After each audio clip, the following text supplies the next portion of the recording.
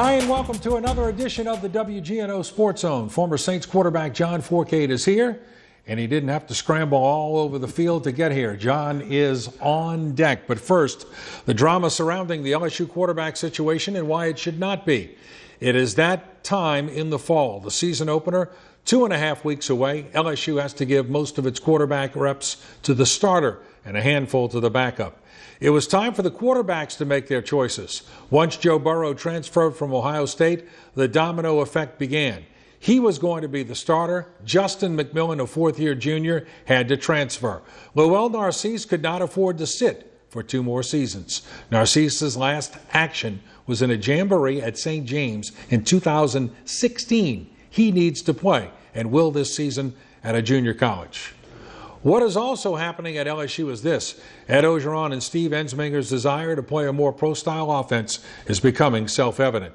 It's no surprise that the 2 quarterbacks who departed were dual threat guys. So I don't understand all the hoopla. Burrow was going to be the starter, Miles Brennan wasn't leaving, and McMillan and Narcisse did. The 2 who left, and the timing should not be a surprise to anyone.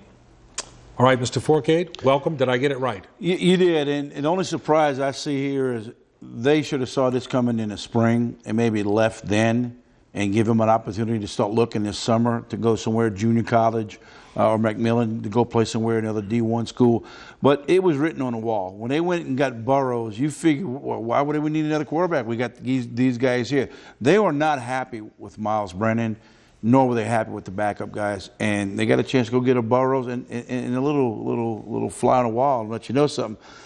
Joe Burrows' uncle played with you. Played with me at Ole Miss. Johnny Burrows was the defensive back. So got a little bit of got a pull for the young man. Well, got a pull for a Tiger, a Rebel doing that. That's pretty good. All right, so Narcisse and McMillan leave. Guys who announced their decision to bail out.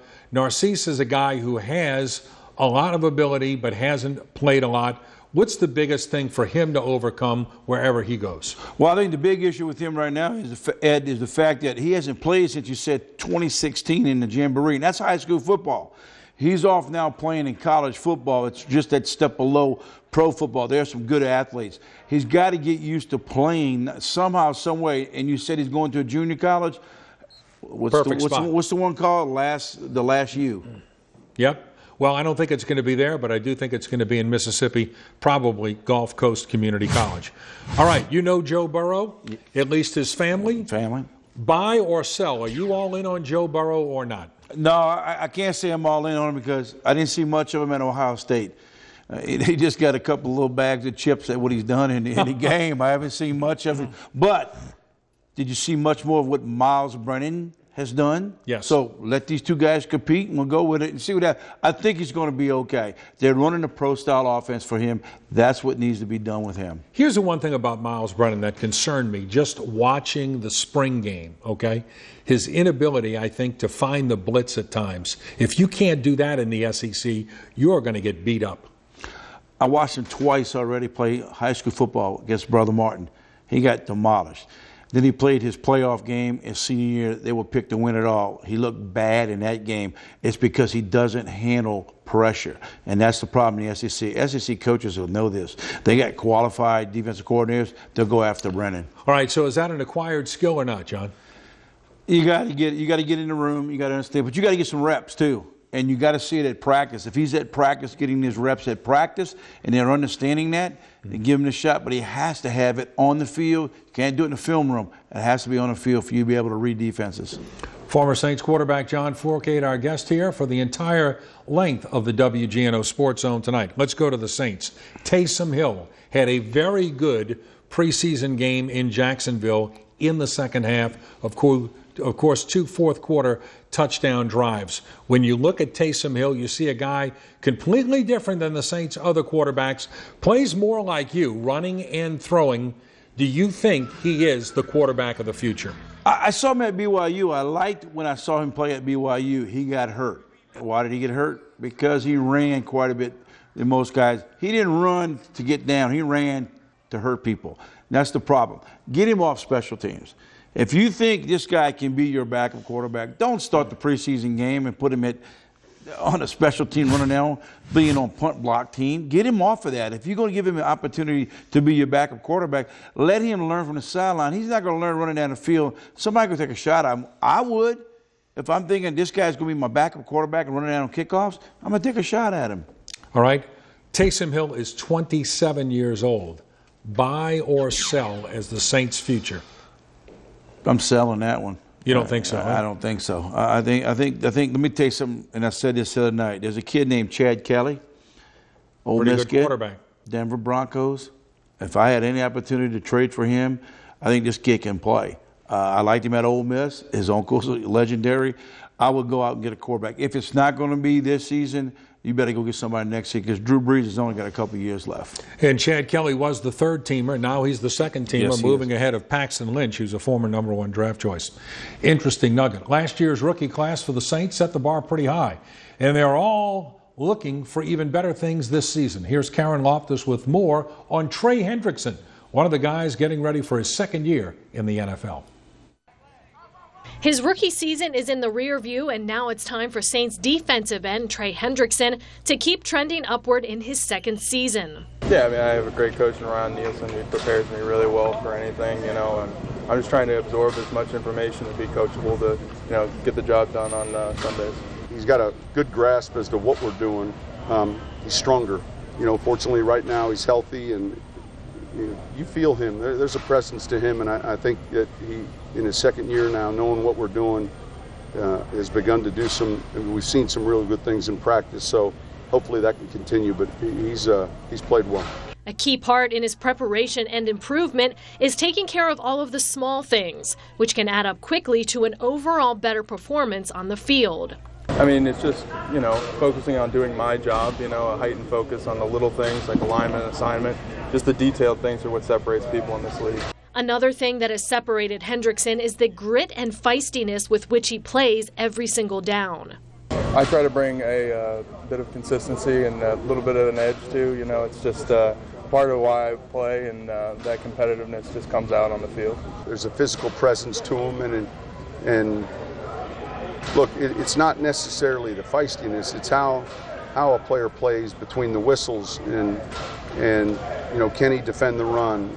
Can he affect the passer? Do we consider him a pressure player or not? What are the things that we think he does very well, and then let's try to do those things. So I think in year 2 that he's a guy that's in the mix definitely for playing. Reporting for the Sports Zone, I'm Karen Loftus. All right, and kickoff for Cardinal Saints at the Dome Friday is 7 o'clock. Have you watched enough of Trey Hendrickson to think that he can be a player? I watched him last season, Ed, and I thought he was a guy that when they drafted him, I said, this guy is going to be under the radar.